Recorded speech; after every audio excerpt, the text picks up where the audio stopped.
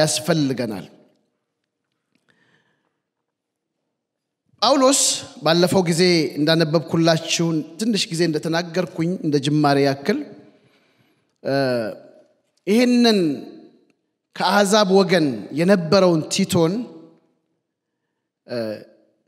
በቀርጤስ እንዳስቀመጠው በዛም እንዲያገለግል ብዙ ኃላፊነትን እንደሰጠው ምዕራፍ 1 ላይ ቲቶ ምዕራፍ 1 ላይ ገና ከመግቢያው ታገኛላችሁ ይሄንን ባለፈው ጊዜ ነግሬያችኋለሁ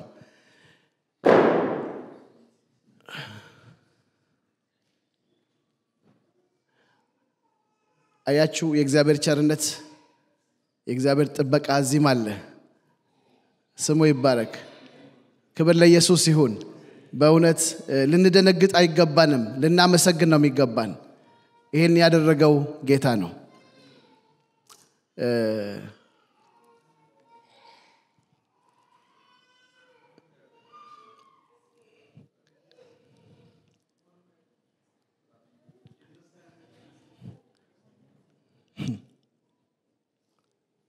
አይዟችሁ እግዚአብሔር በዙሪያችን ስላለ ስሙ ብሩክ ይሁን እና በዛ ከተማ በዛች መንደር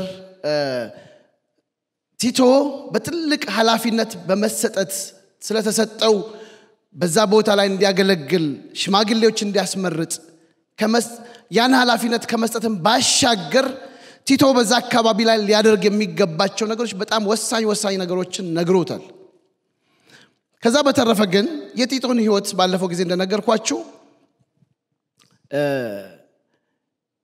ይሄንን ከአሕዛብ ወደ ክርስትና የመጣውን ሳይገረዝ ለአገልግሎት ይዞት ሲሄድ የጳውሎስን የደህንነት መረዳት ምን ያህል ትልቅ እንደሆነ ያሳየናል በዛ ማህበረሰብ መካከል በዛን ጊዜ በነበረው ስለመገረዝ ስለነበረው መረዳት የጳውሎስ መረዳት በጣም የገዘፈ እንደሆነ ሰዎች በመገረዝም ባለመገረዝም እንደማይድኑ ነገር ግን የልብ መገረዝ ብቻ በእግዚአብሔር ቤት ውስጥ እንደሚያኖር በአግባቡ የተረዳ ሰው ስለነበረ ኢቭን እንደነገርኳችሁ ቲቶን በሐዋርያት ሥራ ምዕራፍ 15 ላይ ትልቅ ጉባኤ ላይ ይዞት የሄደ ሰው ነው ገላትያ ምዕራፍ 2 ላይ ታገኛላችሁ እና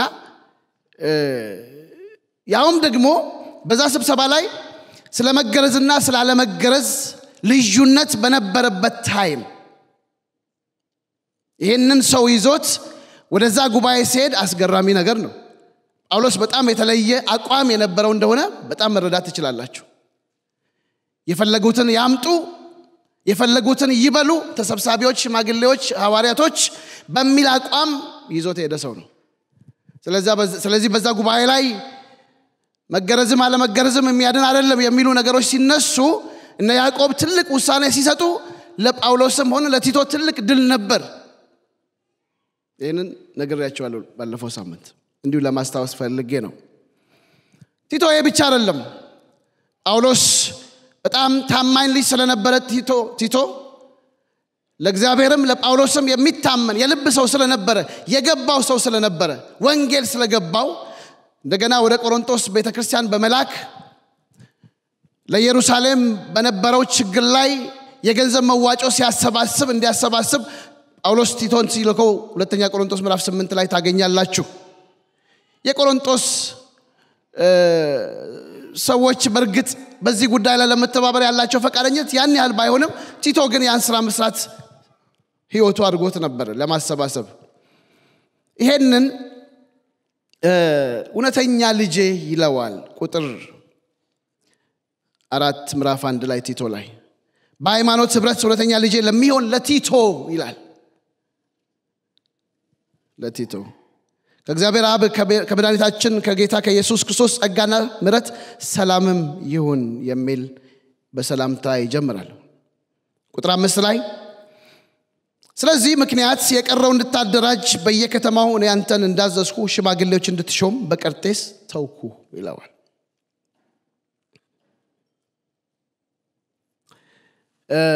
ቀርጤስ በኤጂያን ባህር ላይ ወይም ደግሞ በሜዲትራኒያን ባህር ላይ ያለች አንድ ደሴት ናት ስለ ቀርጤስ ሁለት ጊዜ ሶስት ጊዜ የበለጠ በአዲስ ኪዳን ስሙ አልተጻፈም ቀርጤስ ሐዋርያት ሥራ ምዕራፍ 2 ላይ በበዓለ ሃምሳ ሁለት የቀርጤስን ስም ታገኛላችሁ እኛ የቀርጤስ ሰዎች ያሉ ሰዎች ነበሩ ትዝ ይላችኋል በበዓለ ሃምሳ ሁለት በጣም ትልቅ ህዝብ ነበር እና ከቀርጤስም ሰዎች መጥተዋል በበዓለ ሃምሳው ዕለት የኢየሩሳሌምን ጉባኤ ለመካፈል ስለዚህ ምናልባት የሚታሰበው በቀርጤስ በዛች ደሴት ላይ ወንጌልን ያደረሱ ሰዎች በበዓለ ሃምሳው ዕለት የነበሩ ሰዎች ናቸው ተብሎ ይታሰባል ሌላው ስለ ቀርጤስ የሚናገረው ሐዋርያት ሥራ ምዕራፍ 27 ቁጥር 6 ላይ እነ ጳውሎስ ወደ ጣሊያን በሚያረጉት ጉዞ ወደ ሮም በሚያረጉት ጉዞ ለእስር ማለት ነው ጳውሎስ ተይዞ በወታደሮች ተከቦ ወደ ሮም በሚያረጋው ጉዞ በቀርጤስ ተተግተን አለፍን ይላል ሐዋርያት ሥራ ምዕራፍ 27 ቁጥር 6 ላይ ቀርጤስን ተተግነን ይላል ተተግነን የሚለው ቃል በሷ ዳር አለፍን በባህር ላይ መርከቡ በሱ ይዟቸው ሄደ ስለዚህ ቀርጤስ በባህር ላይ ያለች ደሴት ናት ሌላው መታሰብ ያለበት ስለ ቀርጤስ ስናስብ ያለፈው ጊዜ እንደነገርኳችሁ በጣም ሶስት መሰረታዊ ቻሌንጆች ለቲቶ አሉበት በዛ ከተማ ወይም ደግሞ በዛች ቪሌጅ ሲያገለግል በዛ ደሴት ላይ ሲያገለግል ቲቶን እዛ ጳውሎስ ያስቀምጠው በጣም ትልልቅ ሶስት መሰረታዊ ነገሮች አሉ አንደኛው ክላይሜቱ ከባድ ነው የአየር ጸባዩ ቲቶ የኖረበት አካባቢ ምናልባት ሞቃት ሊሆን ይችላል ይሄ ግን በራሱ ደሴት ከመሆኑ የተነሳ አየሩ ራሱ ለቲቶ ከባድ ቀላል አይሆንም በባህር የተከበበ ነው ቀዝቃዛ አየር ነው ነፋሳማ አየር ነው አንዱ ቻሌንጅ ለቲቶ ይሄ ነው ሊሆን የሚችለው ሁለተኛው ቻሌንጅ ለቲቶ ምዕራፍ 1 ስትመለከቱ ሁለተኛው ቻሌንጅ ሊሆንበት የሚችለው የቀርጤስ ሰዎች ስነ ምግባራቸው በጣም የተበላሹ ናቸው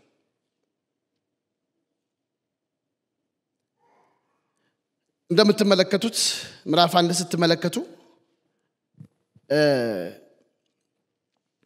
ውሸተኞች ይላቸዋል ክፎች ይላቸዋል አራዊት በላተኞች ይላቸዋል ቁጥር 12 ላይ ስራ ፈቶች ይላቸዋል ስራ የማይሰሩ አራዊት በላተኞች ክፎች ይላቸዋል በዚህ ላይ ደግሞ ይዋሻሉ በዚህ አይነት ማህበረሰብ መካከል ለቲቶ ትልቅ ቻሌንጅ ነው ማገልገል እንደዚህ አይነት ሰዎች ናቸው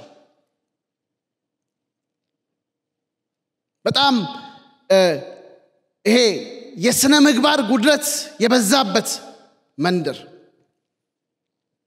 ልቅ የሆነ ህይወት የሚኖሩ ሰዎች የሚሉባት መንደር ናት ስለዚህ ሁለተኛው ቻሌንጅ ይሄ ነው ጳውሎስ ይሄ በዚህ ቦታ ነው እንግዲህ ቲቶን ትቶት እየሄደ ያለው አስቡ ሶስተኛው የቲቶ ቻሌንጅ ይሄ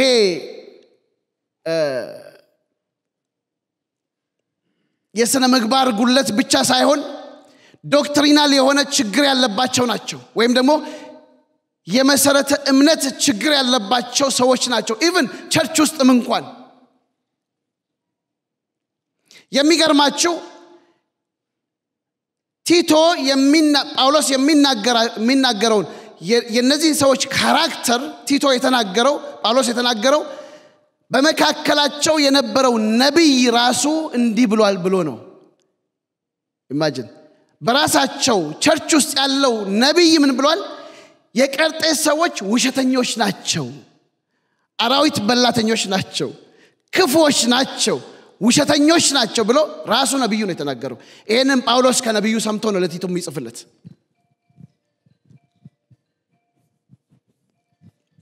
ሌላኛው ሶስተኛው ፖይንት የቲቶ ቻሌንጅ የክርስትና መሰረተ እምነታቸው በጣም ዲስቶርትድ የሆነ ነው ምን ለማለት ፈልጌ ነው ይሄ የአይሁዳውያን ባህላዊ ትምህርቶች ተቀያይጠው ህዝቡን ያናወጡ የነበረበት ጊዜ ነው።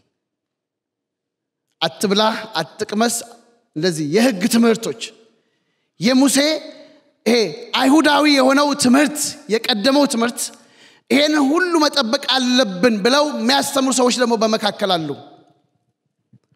ስለዚህ ለዚህ መጋቢ ለዚህ አገልጋይ ይሄ ትልቅ ቻሌንጅ ነበር። ትንሽ እንድታስቡ ብዬ ነው ይሄንን ያነሳውኝ። ወንጌልን ማገልገል ቀላል እንዳልሆነ ማሰብ ጥሩ ነው። የእግዚአብሔር ጸጋ ሲበዛ ቀላል ይሆናል። መንፈስ ቅዱስ ሲሆን ቀላል ይሆናል። ስሙ ይባረክ። እግዚአብሔር ከናንተ ጋር ሲሆን የማይቻለውን ሁሉ ትችላላችሁ። መቼም ጳውሎስ ቲቶን እዛ ሲያስቀምጠው ዝም ብሎ አይደለም እግዚአብሔር እንደሚያስችለው እግዚአብሔር እንደሚረዳው በመታመንም ጭምር ነው። የጌታ ጸጋ እንዳለ በማሰብም ነው። ይሄን ብቻ አይደለም። ጳውሎስ በቲቶ ዙሪያ ከነበሩት ከነዚህ ተግዳሮቶች የተነሳ ጳውሎስ እንዲህ ይለዋል ምዕራፍ 2 ቁጥር 1 ላይ አንተ ግን የሚገባውን ተናገር ይለዋል። ስሙ ይባረክ። የሚገባውን ተናገር በሉ። yes አንተ ግን መሰረታዊውን ነገር ህይወት የሚገኝበትን ትምህርት የሚገባውን ተናገር። ኮምፕሮማይዝ አታድርግ። እንደ ሁኔታው አታድርግ። አይ ምንም ችግር የለውም አትበል። እውነቱን ተናገር። ህይወት የሚገኝበትን የክርስትና ትምህርት በሚገባ አስተምር ይለዋል። ይሄ ስልጣኑን ከፍ ያደርግለታል። ለቲቶ አቅሙን ያደራጅለታል። ደግሞም ይሄ ብቻ አይደለም ምሳሌነት የተሞላበትንም ህይወት ችላ እንዳትል ይለዋል ምዕራፍ 2 ቁጥር 8 ላይ አንተም ብትሆን ሌሎች ስለኛ የሚናገሩትን ነገር እስኪያጡ ድረስ እንዲያፍሩ አንተ ግን ምሳሌ የሚሆነውን ህይወትን ቀጥልበት ይለዋል። እግዚአብሔር በምሳሌነት ህይወት ይምላል። ሌሎችን አፍ ሊያሰጋ የሚችል በዶክትሪናል ትምህርቶች መታጠቅ ብቻ አይደለም። መሰረታዊ የእግዚአብሔርን ቃል ማወቅ ብቻ አይደለም። ነገር ግን ምሳሌነት በተሞላበት ህይወት መኖር ነው። እግዚአብሔር በዛ መንፈስ ይባርከን ሁላችንንም። ይሄ ብቻ አይደለም። ጳውሎስ ቲቶን አቅሙን ሊያደራጅ ሲፈልግ ካለበት በዚህ ቻሌንጅ ውስጥ እንዴት መኖር እንደሚገባው ስለሚያውቅ አሳሳቢም ስለሆነ ምን ይለዋል መሰላችሁ? ቁጥር 15 ምዕራፍ 2 ላይ ይህን በሙሉ ስልጣን ተናገርና ምከር ገጽጽም ማንም አይናቅ ይለዋል። ስሙ ብሩክ ይሁን። እንግዲያውስ ይሄን ያልከተናገርኩኝ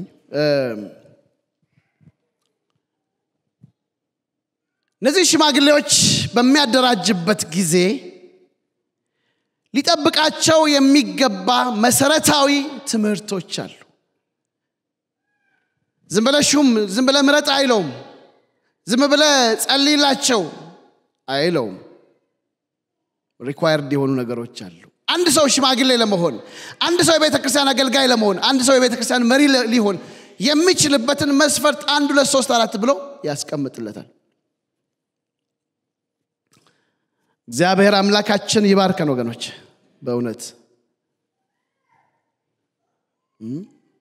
አንዳንድ ጊዜ የምናገለግለው አገልግሎት አንዳንድ ጊዜ ድንጋይ ይሆንብናል፣ ጭንጫ ይሆንብናል፣ አይበቅልም። አንዳንድ ጊዜ የዘራነው ዘር በአግባቡ አይበቅልም። አንድ ታሪክ ትዝ አለኝ። አንድ ቤተክርስቲያን እየተመላለስኩ አገለግል ነበር። ድሮ ቆይቷል።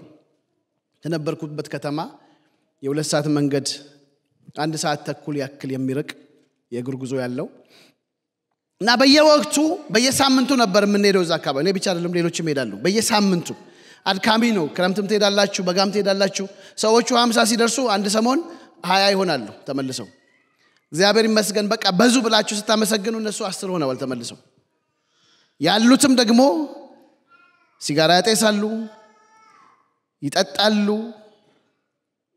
በጣም በዚህ እንቸገር ነበር እና ብዙ ጊዜ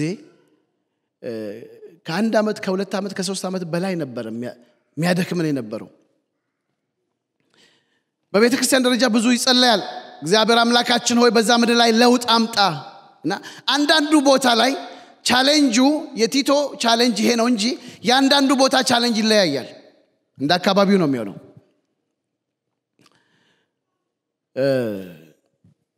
ነገሩ እየከበደ ስለመጣ እዛው ለምን አልቀመጥም ብዬ በራሴ ላይ ወሰንኩ ቢያንስ አንድ ወር እነሱ መካከል ልቀመጥ በየሳምንቱ መመላለሱ ምንም ፍሬ አላመጣለ እና የሚገርማችሁ እዛ መካከል ከነሱ ጋር ስቀመጥ ፕሮግራም አወጣሁኝ ያኔ አልሙን አላገባዋትም አንድ ወር ልክ ልጨርስል ያኔ ጮኛዬም ስለነበረች ልትፈልገኝ መጣች ነው ተጋብተናል አልተጋባንም እና አሳፈርኳት ሳቀች anyway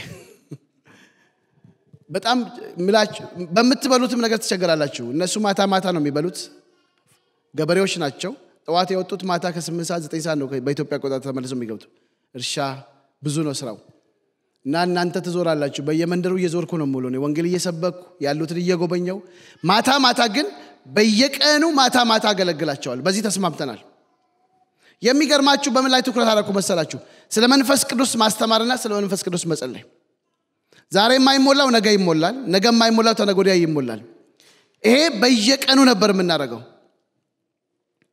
ያለ ሰውም ወንጌል እየሰማ እየመጣ የበዛው ያለው ማለት ነው ቅዳሜ ደግሞ ስልጠና ሰጣለሁ 7 ሰዎች አሉ ለብቻ ይዤ ምክንያቱም ቋሚ የሆነ ነገር መሰራት ስላለበት ሁሉ ጊዜ መመላለስ የለብንም እኛ every saturday ስልጠና ቀኑን በሙሉ ለተወሰኑ ሰዎች ሰጣለሁ ትንሽ ብርሃን ለበራላቸው ሰዎች ለብቻ በመለየት እና ሰዎች በመንፈስ ቅዱስ እየተሞሉ ልጆች እየተሞሉ እግዚአብሔር ኃይለኛ ለውጥ አመጣ በዛ ምድር ላይ የሚገርማችሁ አንዳንዶቹ 2 እና 3 ሚስት ሁሉ ያገቡአሉ እነሱን ሁሉ ነው የምናገለግለው ሚስትን ፍታ ማለት ከባድ ነው አይደል 2 አግብታል 3 እና ግን አትሊስት እንዳይቀጥል ግን ትምህርት እንሰጥ ነበር በጣም ደፋር ስለነበርን አንድ ቤተሰብ ግን አፋተናል የትኛውን ነው የምትመርጠው አልኩት አንዱን በጣም የወንጌል ሰው ነው በጣም የገባው ስለሆነ ከሁለት ውስጥ አንዱ ምረጥ አልኩት እና መረጠ ለሌላኛው ምንድነው የምታደርገው ተባለ በቃ ተነጋገርን ማድረግ ያለበት ነገር በስነ ስርዓት እንዲያደርግ ማለት አንዳንድ ጊዜ ወንጌል ያስጨክናል በርግጥ ከባድ ነው ይሄንን ወጥ አርጎ በአገር አቀፍ ደረጃ ሊሰራበት ከባድ ነው ይሄንን ያረኩት እኔ ነኝ እዛን ጊዜ ኦኬ መጽሐፍ ቅዱስ ምን ይላል በዚህ ላይ ይሄ ነው ብዬ ለማለት ያስቸግረኛል በርግጥ ግን በሁለት ሴቶችና 3 ሴቶች መካከል መመላለስ ከባድ ነው ለወንጌል ራሱን የቆረጠ ሰው ግን ይሄን ዲሲሽን ይወስዳል it's up to him በራሱ ላይ ነው የሚወስነው ካደረገም በኋላ እስከዛ ድረስ መሄድም የሚያስፈልግ ይመስለኛል በክርስትና ህይወት ውስጥ እና ዛሬ በዛ አካባቢ ላይ ከ4 እና ከ5 አጥቢያዎች በላይ ነው ያሉት ግን በወቅቱ ግን ከባድ ነበርና ምን ልላችሁ ፈልጌ ነው አንዳንዱ ቦታ ከባድ ነው ወገኖች ከባድ ነው የእግዚአብሔር መንፈስ መውረድ ሲጀምር ግን ወንጌል በነጻነት በዛ አካባቢ ላይ መስራት ጀመረ ሰዎች ወሰኑ ሲጋራ የሚያጤሱ ሲጋራውን አጣው ጫት ምንድነው ስሙ ካቲካላ የሚያጠጡ ሰዎች ካቲካላቸውን አቆሙ ብዙ ነገር ላይ እግዚአብሔር እንደዛን ሰዎች ረዳቸው ዛሬ ትልቅ ቸርቾች አሉ በዛ አካባቢ በዛ ቀበሌ ውስጥ እንግዲያውስ ጳውሎስ ምን ይላል እዚህ ጋር ቲቶን ሲጀምር ገና ቁጥር 7 ላይ የማይነቀፍና ያንዲት ሚስት ባል የሚሆን ምን የማይሆን የማይነቀፍና ያንዲት ሚስት ባል የሚሆን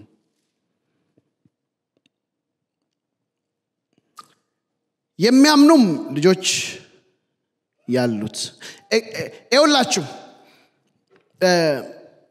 በጣም 3 መሰረታዊ ነገሮች አሉ አንዱ የግል ህይወቱ ነው ሁለተኛው የቤተሰብ ህይወቱ ነው ሶስተኛው በእግዚአብሔር ቃል ላይ ያለው መለኮታዊ መረዳቱ ወይም ደግሞ ቦልድነሱ በእግዚአብሔር ቃል ላይ ያለው መደገፍ መታመን ሙላቱ ሶስተኛው እሱ ነው በእነዚህ በሶስቱ ነገሮች ላይ የተፈተነ ሰው ሊመረጥ ይችላል ይላል የግል ህይወቱ ካራክተሩ ህይወቱ ምን ይመስላል ሁለተኛው የቤተሰብ ህይወቱ ቤተሰቡን እንዴት ነው የሚያስተዳድረው ከህይወቱ አኳያ የማይነቀፍ የማይኮራ የማይቆጣ የማይሰክር የማይጨቃጨቅ ነውረኛ ረብ የማይወድ ማለት ተገቢ ባልሆነ መንገድ ለጥቅም የማይሮጥ ነውረኛ ረብ የማይወድ ጥቅምን ለማግኘት ገንዘብን ለማካበት አስፈላጊ ባልሆነ መንገድ የሚሄድ ለምን ቢባል የእግዚአብሔር ሥራ ባላደራ ስለሆነ እንግዳ ተቀባይ በመልካም ፍሬ የተሞላ ይሄንን የጨመርኩበት በጎ የሆነውን ነገር የሚወድ ይለዋል ጢሞቴዎስም ላይ ተመሳሳይ ነገር ይናገራል ልከኛ ይለዋል ልከኛ የሚለው ቃል ቲቶ ጋር አልተጠቀሰም ጢሞቴዎስ አንደኛ ላይ ምዕራፍ 3 ቁጥር 1 እስከ 6 ስትመለከቱ ልከኛ ማለት የእንግሊዘኛው ቃል self restrained ይለዋል ራሱን በቃ ቁጥብ የሆነ ሰው እንደሚገባው የሚሰራ ለማስተማር የሚበቃ ገር የሆነ የማይከራከር ገንዘብን የማይወድ እነዚህ ሰዎች ምን ሊሆኑ ይችላሉ ሽማግሌ ሊሆኑ ይችላሉ ይለዋል ጳውሎስ በዚህ መንገድ መቼም ፐርፌክሽን የለም ማንንም የጨረሰ ያለቀለት ሰው የለም ግን እያደግን እንሄዳለን አሜን እያደግን የበሰልን እንሄዳለን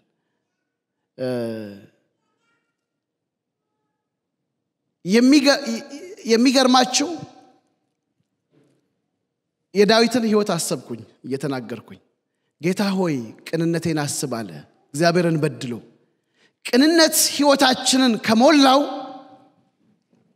ሌላው ቀጣይ ነው የሚሆነው ወገኖች እግዚአብሔር ቅኖችን ያብዛልን ስለዚህ በዚህ መንገድ ይሄንን ነው የምናስበው የቤተክርስቲያን ሽማግሌዎችን ስናስብ የተሰጡ ገንዘባቸውን የሚሰጡ ዕውቀታቸውን የሚሰጡ ከባህሪ አኳያ የማይኮነኑ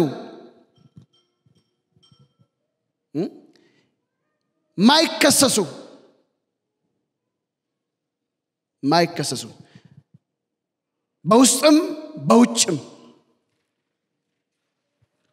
እንደዚህ አይነት ሰዎችን እንመርጣለን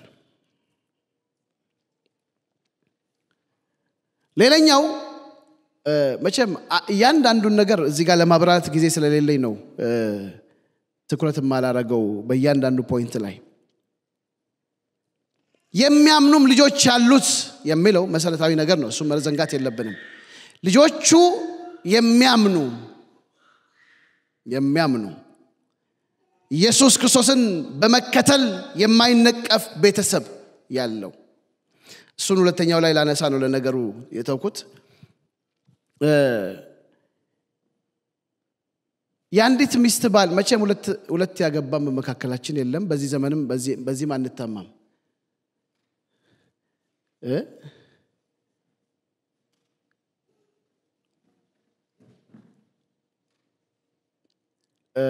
በተለይ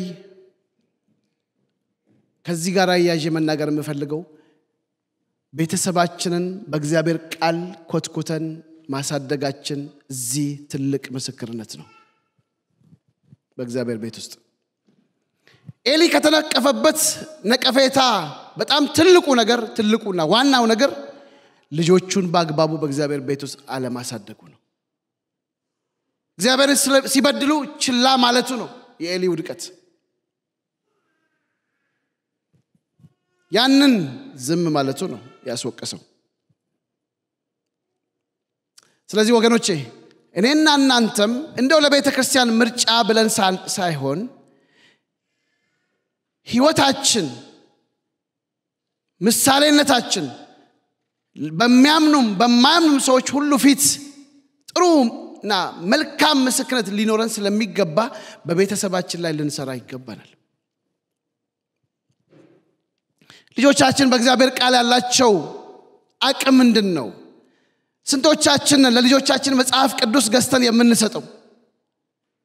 ከ4 ዓመት ከ5 ከ6 ከ7 ዓመት ጀምሮ ይሄ ስቶር ሄደን ብዙ ነገር እንገዛለን።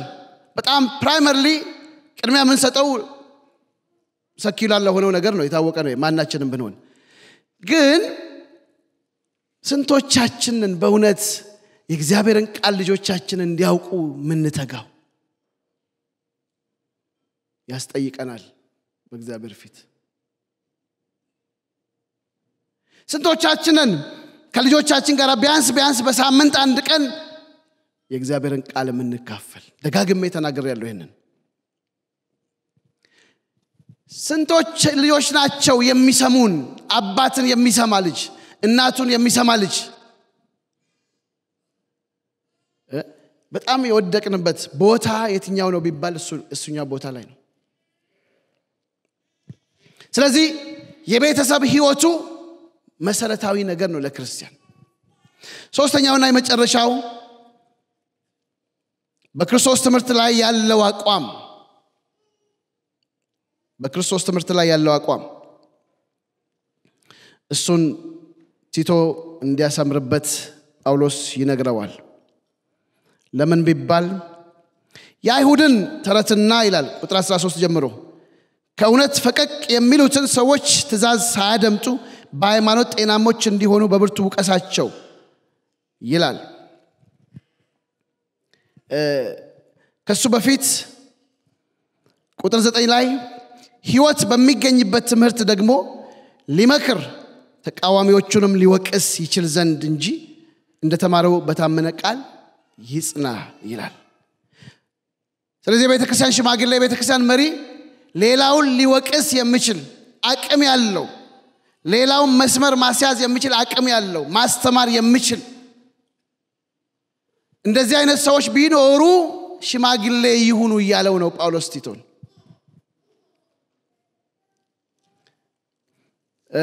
መቼም መጽሐፍ ቅዱስ በሌላ ክፍል ላይ ሁሉ ከናንተ መካከል አስተማሪዎች አይሁኑ ይላል። አንድ መረዳው ነገር አለኝ እኔ። ህይወቱ የሚያስተምር እንደው መጽሐፍ ቅዱስን በአግባቡ ማስተማር ባይችል ቆሞ ህይወቱ ግን የሚናገር፣ ህይወቱ የሚያስተምር እንደዚህ አይነት ሰዎች ቢኖሩ የቤተክርስቲያን ሽማግሌዎች እንዳይሆኑ የሚከለክላቸው ነገር የለም። ህይወቱ የሚያስተምር፣ ህይወቱ የሚናገር፣ ተቃዋሚዎችን መውቀስ የሚችል፣ በመሰረታዊ ክርስትና ትምህርት ላይ ያለው ብስለት በተለይም በቀርጤስ አካባቢ ላይ በጣም መሰረታዊ ጉዳይ ነው። ለምን? በጣም ጤናማ ያልሆነ ትምህርት የሚያስተምሩ ሰዎች ስለነበሩ በመካከላቸው እነዚህ ሰዎች ሊመልሱ የሚችሉ ሰዎች ያስፈልጋሉ። ሊመክሩ የሚችሉ፣ አፋቸውን መዝጋት ያስፈልጋል ይላል ቁጥር 10 እስከ 11 ድረስ። ስለዚህ የቤተክርስቲያን መሪን ስናስብ እነዚህ ነገሮች እናስባለን። መቼም እግዚአብሔር ስለሰጠን ሰዎች አሁንም እግዚአብሔር ይመስገን እያልኩኝ ለወደፊት እግዚአብሔር የሚሰጡን ሰዎች ወደፊት 1 ዓመት 2 ዓመት በኋላ በዚህ መንገድ ላይ የተገሩ ሰዎች እንዲሆኑ እንሰራለን። ይቀጥላል ማለት ነውና ስለዚህ ምርጫን ስናካሄድ እነዚህን መንገዶች ነገሮች እንመለከታለን። ጌታ ይርዳን። አሜን። እንግዲያውስ ይሄንን ካልኩኝ ሰዓቴ በጣም ሄዷል። ከዚህ በላይ መሄድም የለብኝም። ብዙ ማስረዝም ያለው ሳየው ይሄንን ከተናገርኩኝ በኋላ ቀጥታ ወደ ጌታ ራት ነው የምንሄደው። ትንሽ እንቁም 1 ደቂቃ ያክል እንዳይደክማችሁ። ሃሌሉያ። የአምላካችን የእግዚአብሔር ስም የተባረከ ይሁን። አሜን። ስሙ ይባረክ።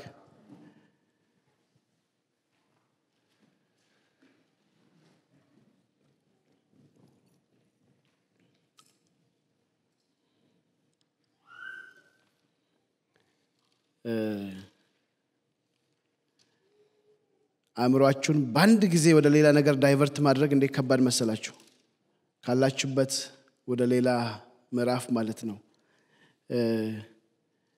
እና ተጠማቂዎች ነን ዛሬ ይሄንን የጌታ ራት የምንካፈለው ሌሎቻችንም ቁጭ ብለን እና ያለን ወይም ደግሞ አብረን እናመልካለን ያው የጌታ ራት ያምልኮ ጊዜ ስለሆነ እሱም ቢሆን የተጠማቂ አባላቶችን ብቻ ነው ወደዚህ ምን ጋብዘው የእግዚአብሔርን ቃል ግን ላንብብ ከዛ በፊት ቤዛ ወደዚህ መተሽ መዝሙሩን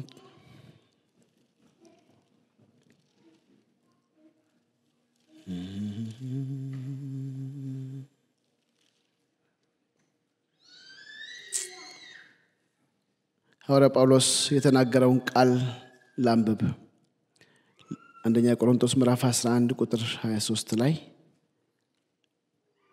ለእናንተ ደግሞ አሳልፌ የሰጠሁትን እኔ ከጌታ ተቀብያለሁና ጌታ ኢየሱስ አልፎ በተሰጠባት በዛች ሌሊት እንጀራን አንስቶ አመሰገነ ቆርሶም እንካችሁ ብሉ ይህ ስለእናንተ የሚሆን ሥጋዬ ነው ይህን ለመታሰቢያዬ አድርጉት አለ እንደዚሁም ከራት በኋላ ጽዋውን ደግሞ አንስቶ ይህ ጽዋ በደሜ የሚሆን አዲስ ኪዳን ነው በጠጣችሁት ጊዜ ሁሉ ይህን ለመታሰቢያዬ አድርጉት ይህን እንጀራ በበላችሁ ጊዜ ሁሉ ይህንም ጽዋ በጠጣችሁ ጊዜ ሁሉ ጌታ እስኪመጣ ድረስ ሞቱን ትናገራላችሁና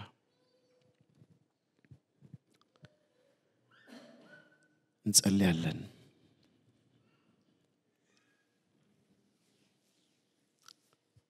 ጌታ ሆይ ከኛ ጋራ የነበረው ጌታ አሁንም አብሮን አለ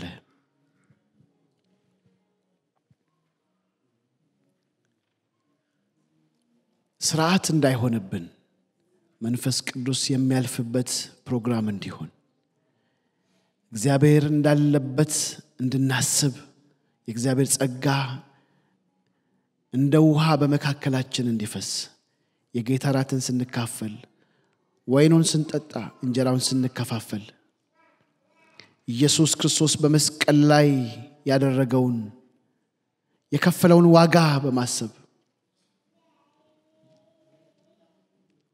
በተረጋጋ ሁኔታ ሁላችንም በዚህ ሰዓት ቆም ብለን እናስባለን እንቅስቃሴ አታድርጉ ከዲያቆናቶች በስተቀር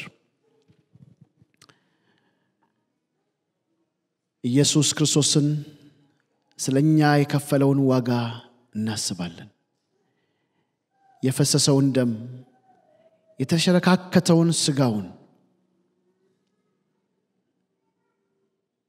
ሃሌሉያ ኢየሱስ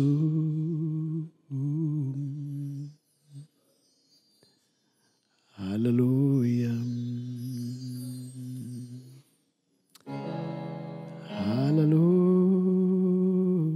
ሃሌሉያ አሜን እኛን ባለጠጎች ሊያደርገን እሱ ደሃ ሆነ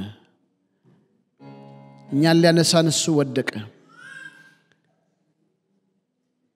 እንዳንሞት ሞተልን እንዳንቆስል ቆሰለልን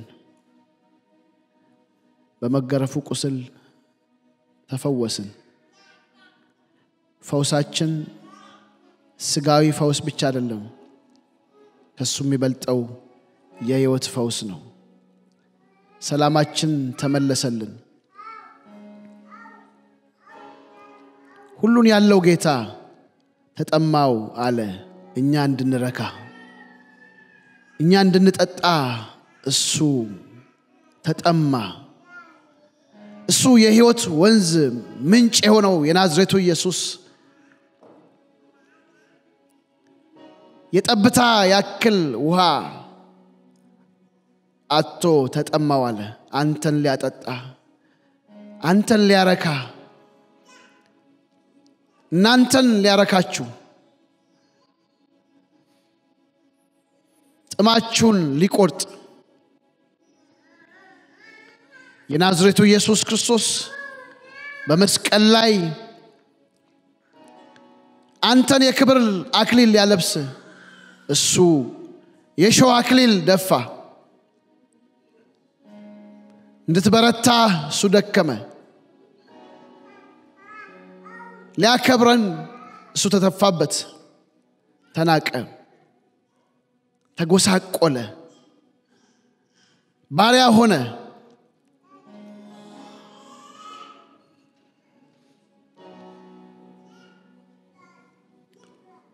ከቤተልሔም እስከ ጎልጎታ ድረስ የናዝሬቱ ኢየሱስ ክርስቶስ በብዙ መስዋዕትነት ስለኔና ስለናንተ ዋጋ ከፈለ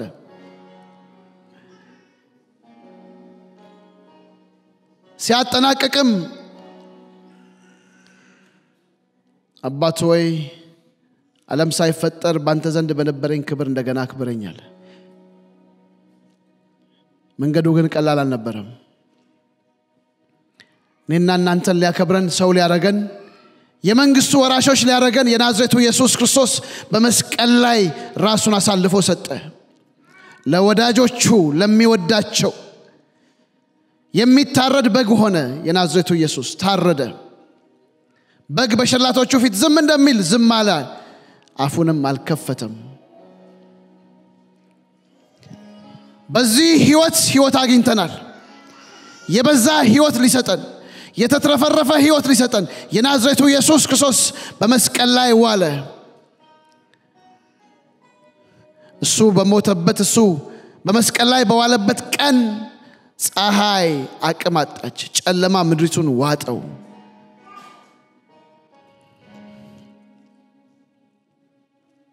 ስሙ ይባረክ ሃሌሉያ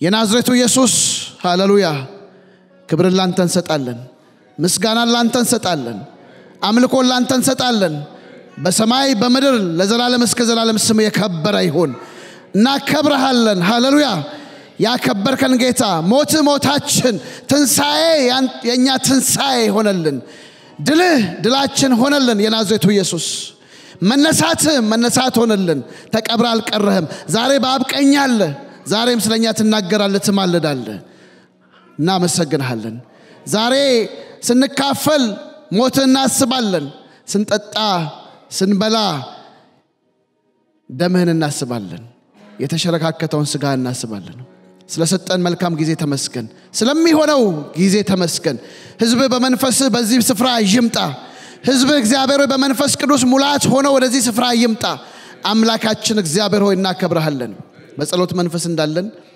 ሁለት ሽማግሌዎች ወደዚህ ትመጣላችሁ